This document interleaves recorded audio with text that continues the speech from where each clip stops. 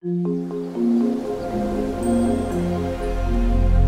you are going to another city, would you walk or would you take a bus or some other transport? Of course, we will take a transport facility because you do not want to spend a lot of time just walking around to maybe reach that city. So, reaching some place is not the only thing that is important.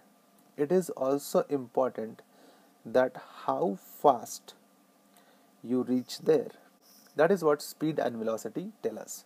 How fast is the distance changing? Your answer is speed. How fast is the displacement? And you have your answer as velocity. So let's see what is speed and what is velocity. So we define speed as distance traveled upon time taken. So as distance is dependent on the path, speed is also dependent on the path.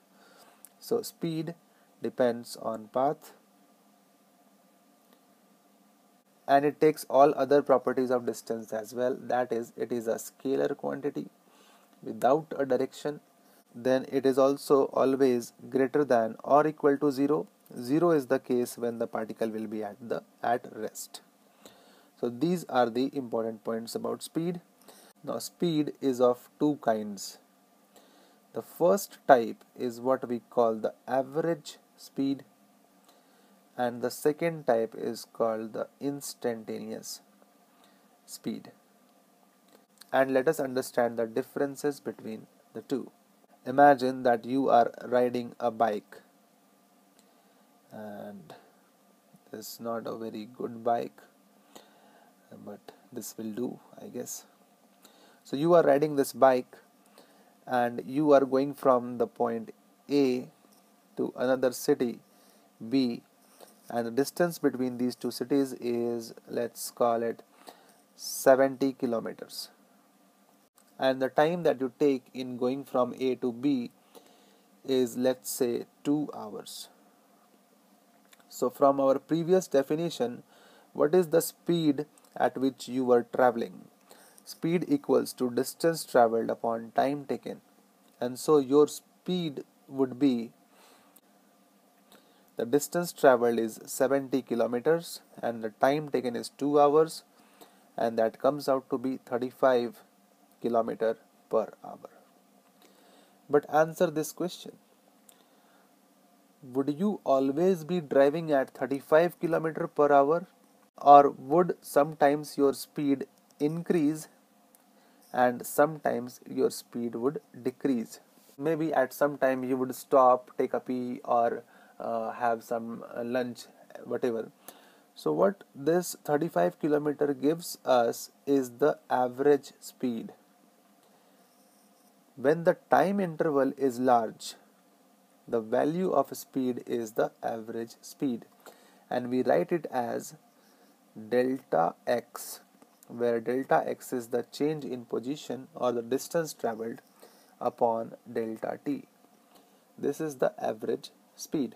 Now tell me, at that instant when you were having lunch, what would be your speed? 0, right? So when we talk about speed at any instant, the time interval is really small, and so we say dx, that is the small distance traveled, upon dt, that is the small change in time, very small change in time, and that is called the instantaneous speed at any given time. So the needle of your speedometer, what kind of speed it tells us? It tells us the speed right now. So that is the instantaneous speed and not the average speed. Average just gives us a rough idea, not the exact value of the speed. So from now on, when we talk about speed, we will mostly mean the instantaneous speed. Let's talk about velocity now. Here is how we define velocity. V equals to displacement upon time. So that is the definition of velocity we will use. V equals to displacement upon time. And as speed is of two types, so is velocity, the average velocity and the instantaneous velocity. So what is average velocity? You will call it as total displacement upon total time, and so that will be VAV. AV stands for average, equals to delta x, where x is the displacement, upon delta t. Now remember how I told you that displacement is a vector quantity, and to write vectors in physics we just draw an arrow mark over the quantity. So this arrow means that it is a vector. The delta means it is a change, and x means it's the position. So delta x means displacement, and the arrow shows it is a vector. Therefore velocity will also be a vector. And what is instantaneous velocity? So for instantaneous velocity, we define it as the rate of change in position, that is instantaneous displacement upon time, and so we write dx upon dt. So here is your first important equation, v equals to dx upon dt. So what are the properties of velocity? It is a vector quantity like displacement. Its SI unit is meter per second. Velocity, like displacement, can be positive, negative, or zero. Zero velocity means that the particle is at rest at that particular instant. And we will also have that relation which we had from between distance and displacement.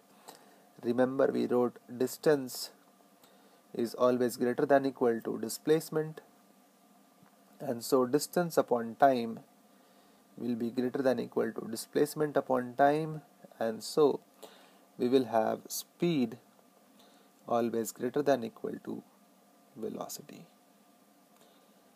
And we draw two lines here to indicate that we are talking about the value or magnitude of the velocity, not its direction, because speed does not have direction and directions can't be compared value wise. So in the next video we will take up some examples and understand the applications of the formulas that we have learned so far. See you